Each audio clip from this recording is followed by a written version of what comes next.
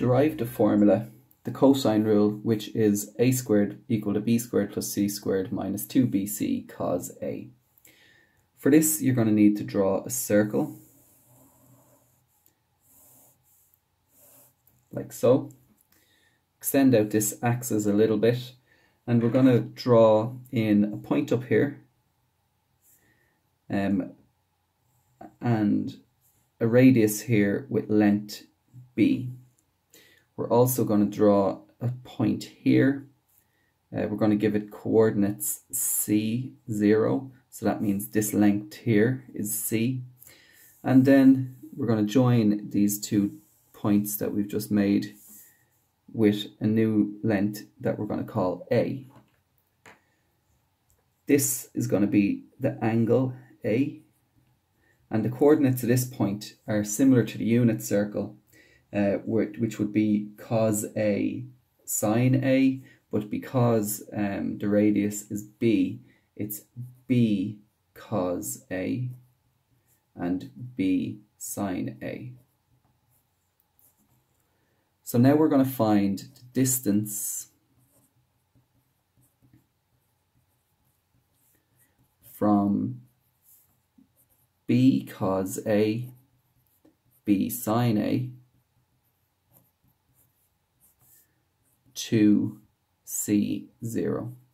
And to do that, we use the distance formula. D is equal to the square root of x2 minus x1 squared plus y2 minus y1 squared. So our distance, d, is this distance here. So that's a, equal to the square root of x2 minus x1. So that's b cos a minus c.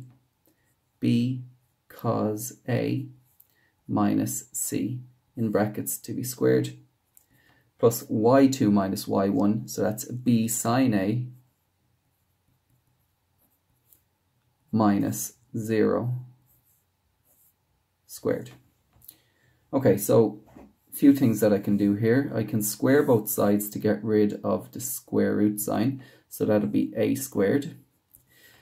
Then the square root sign is gone. Now here, b cos a minus c, I can square that. So b cos a minus c, square the first, so that's b squared cos squared a, twice the product, so minus 2bc cos a, and then the square of the second plus c squared.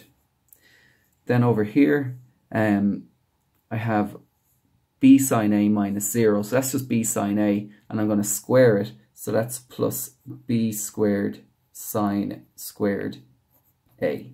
So a lot of things in that step there, squaring both sides and squaring out the brackets as well. Next, I'm going to say a squared is equal to, what I'm going to do is I'm going to factor out the b squared that I have in these two. So I'm going to say b squared times cos squared a plus sine squared a. Leave them in the brackets. And then I have plus c squared. And I have minus 2bc cos a. You can see that this bit is what I'm looking for at the end. So is the c squared, I have that.